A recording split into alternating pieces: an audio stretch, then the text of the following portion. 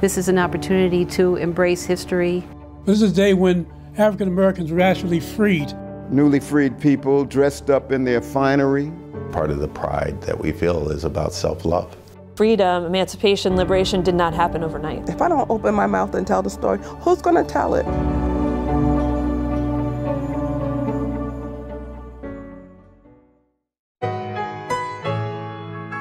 Black history is American history. The story of our nation's independence wouldn't be complete without telling the story of Juneteenth, the day that all slaves claimed their freedom. Juneteenth is paramount to the emancipation of African people in these United States. Too often, we find that we, as a people, have been omitted from American history. We need to open up our mouths and tell our story the way we know it. President Abraham Lincoln declared and signed the Emancipation Proclamation on January 1st, 1863, the abolishment of slavery in the United States. However, the people in Texas did not get this information before June 19th, 1865. Freedom, emancipation, liberation did not happen overnight. It was many years in the making. The former slave owners and others resented the emancipation of the formerly enslaved people. Through the rise of the Ku Klux Klan, they burned property. They harassed the newly freed people. They wanted to maintain slavery. It was predicated on economics. The most economically viable crop was cotton. They were still burning and killing and lynching black men, women, and children. Bodies could be found hanging on trees or floating in rivers.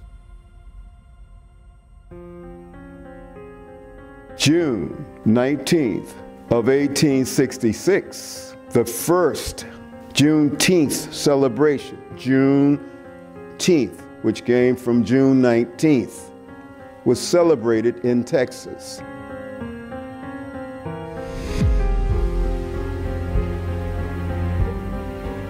I think we as an African American community, part of Juneteenth, part of the pride that we feel is about self-love.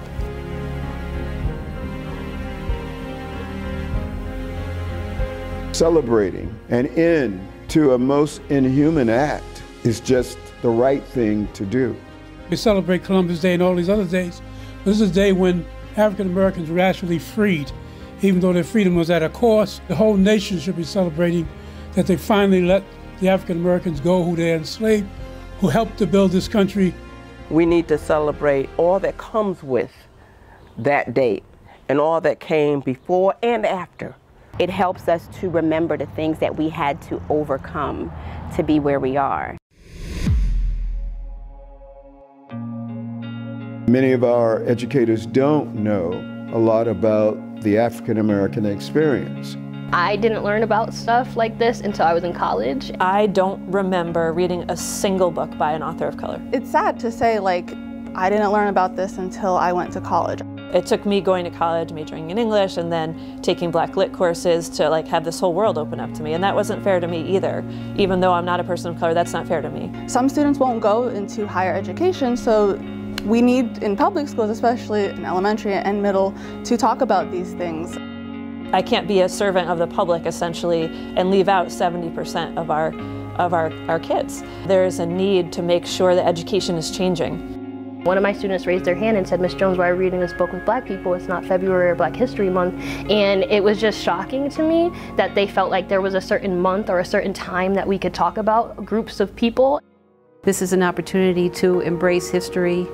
Include their history, their culture into the curriculum so that they feel seen, represented. So much more literature is available to students now. Black history is not just for folks of color. Black history is everyone's history. All cultures are represented in the United States, and all of our students need to know about that.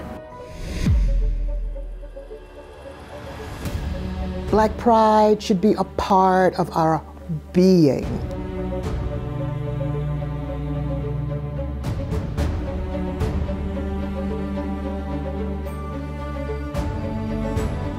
I live, breathe, teach my pride every day.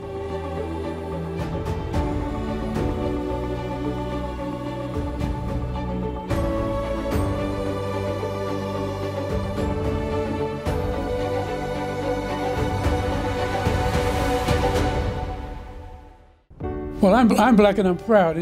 You know, we all should be proud of our color.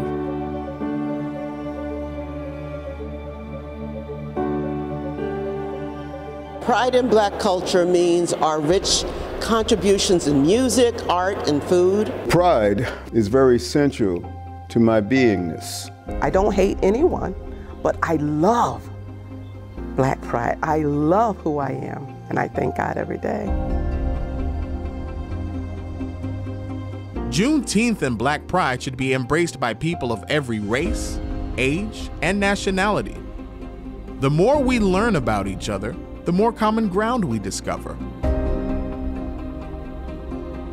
Black history is American history, and Black pride is American pride. The only way to ensure a bright and peaceful future for all is to build that future together. I can't put my pride into words. Just watch me walk. I walk with a limp, but just watch me walk, okay?